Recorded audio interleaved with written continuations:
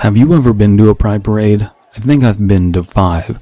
I hadn't gone to one in a while because I'm allergic to the sun, but Chelsea, her artist friend Caitlin, and myself got our extremely translucent fair skin lubed up with sunscreen and hit the art district in downtown Columbus, and it was a great time. If you're watching this, you've probably already seen the Pride Parade and Creepypasta analyzing video Chelsea and I did. We're about to show you the Creepypasta analysis we did right after the parade with Caitlin, but first, a history lesson. The first Pride Parade march in Columbus, Ohio was held in June of 1981. Only 200 people were in attendance, and some even wore bags over their heads to conceal their identities. This year was the 37th Pride Parade held in Columbus. In 2007, there were over 215 unique marching contingents representing a vast array of nonprofits, community organizations, corporate sponsorships, small businesses, political candidates, and activists. Over 1,200 people marched in the parade, and an estimated 500,000 attended Pride. That's from the website, but here's something personal. We saw different political candidates fighting for the LGBTQ vote in the parade, and that's how it should be. Everyone vying for that contingency. That fear that caused people to wear bags over their heads is dying out, and I think that's cool. Alright. Oh man, it's my show and I gotta be energetic. Woof! Oh, You need to do a few jumping jacks? There's an energy drink in there. Oh, I've had enough drinks for one lifetime. For today. Oh man. Red Bull ladies are as full of Red Bull as they are full of pep. Yeah. Mm-hmm. Well, I mean, they're full of pep because they're full of Red Bull. Yeah, I wonder how much they sample in their own stuff. I don't know. Any good dealer knows they don't sample their own stuff. Yeah. So we got a bunch of chips today, so I tried to search up Creepypasta and chips, and then this blueberry story was the first thing that came up. Okay. So that's what we're reading. So that's why we're reading this. Everyone knows me, I'm Dead Palette, and you are? I'm Chelsea Comer, aka CF Comer. And I'm Kate Griffith, aka KG Mozart, spelled Moteesart. And you can find, you're mostly on Instagram, aren't you? Me? Yeah, I'm mostly on Instagram, but I have everything synced up, so it looks like I'm active on other media, but really I'm not. Let's get right into this one before I fall asleep. We'll just go paragraph by paragraph, and I'll start us off. He smashed the dark oak desk into shards of stray wood strewn about the chamber with his sledgehammer. He couldn't eat the whole thing in one bite. What is happening? I don't know yet. Okay. As the veins in his eyes pulsed and his teeth ground for individual superiority over the others, he tried to think of something that didn't involve what the guard outside the heavy door was going to watch him eat through the bulletproof glass. Okay, so someone is behind bulletproof glass and they're eating a desk? I mean, we were talking about that earlier. It was just, you can eat just about anything if you put your mind to it. Yeah, you gotta think about it. So, what was it? Blueberries. They're nice. I remember blueberries. The best ones came from the big bushes outside the McCoy house in Michigan. I'm going to eat a desk for a crime I didn't commit. Blueberries. Okay. Okay. I have no idea what's happening so far. Apparently we're in a universe where if you commit a crime, you have to eat something. A desk. Oh, this guy just says is the punishment eating a desk? For a crime I didn't commit, blueberries. Blueberries, they're nice. I remember blueberries. I'm going to eat a desk for a crime I didn't commit. Blueberries. That's okay. I think that this story is probably driving at something that we're just not supposed to get yet. Right. By the way, we're all like decked out and sweaty in Pride gear. Yeah, just came from Pride. Jangle jangle. We got Cricket Mobile and what else am I advertising? I Probably got a church or two. Cover My Meds, Ohio Food Bank. Bank churches, church banks. I think I got this from the Express float, but it doesn't say express, so I'm happy with it. Yeah. This though says cricket on it, but as I found out when I was taking it off, reversible into red, white, and blue. Oh, snap! So not only did they give you a Pride one, they gave you a 4th of July one. Yeah, there you go. Hey. You get 2 holidays in one. Yeah. Yeah, there we go. It is now drenched in my sweat. Man, that entire street is just drenched in sweat. I mean, that's why after the parade, and I mean that amount of sweat. That's why after the parade they had to have like 3 street cleaners in a row.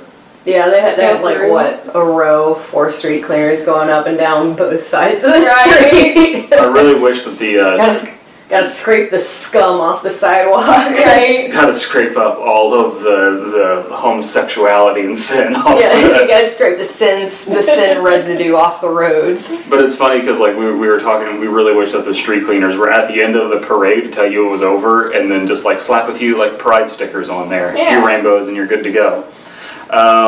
Wait, hold on. I'm reading ahead a little bit, and suddenly it just occurred to me.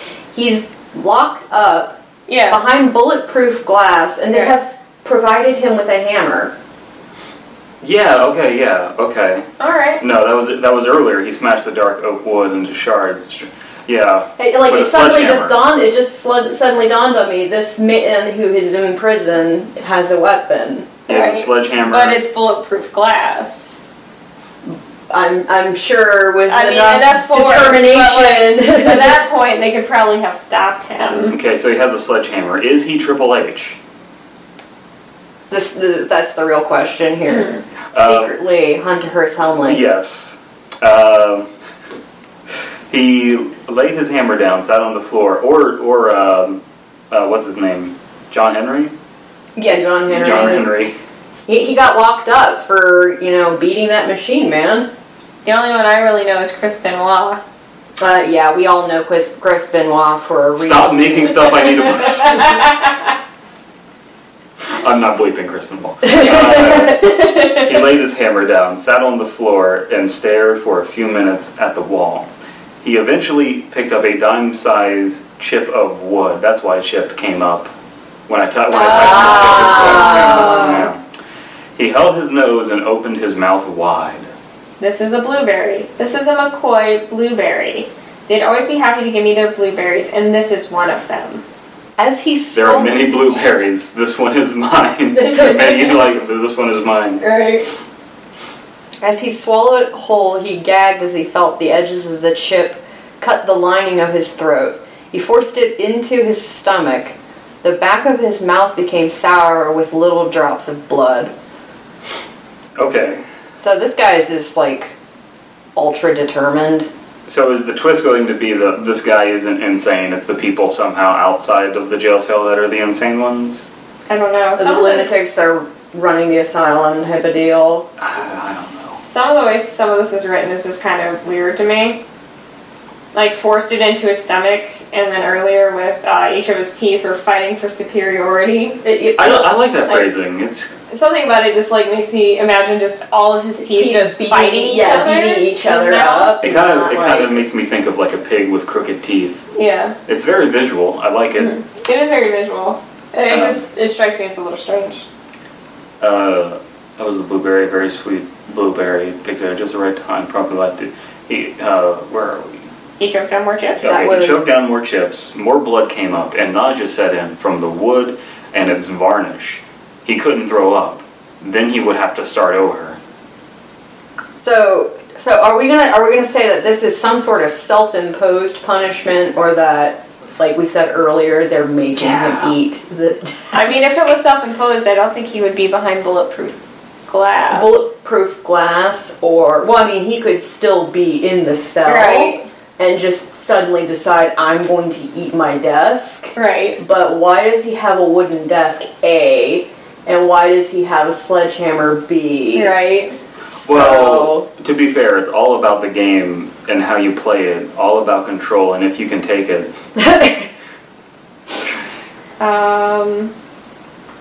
You did choke more down. Yeah, it's he got to his feet. Okay. He got to his feet and raised the sledgehammer high above his head to make more of these pieces out of the bigger ones.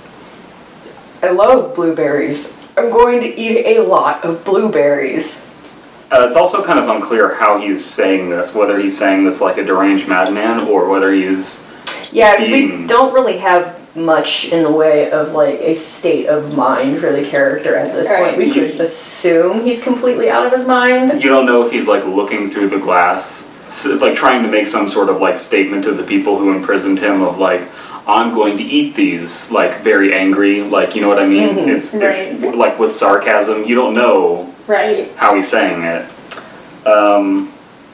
The door flung open, and before he could say anything, the guard took his sledgehammer and slammed the door.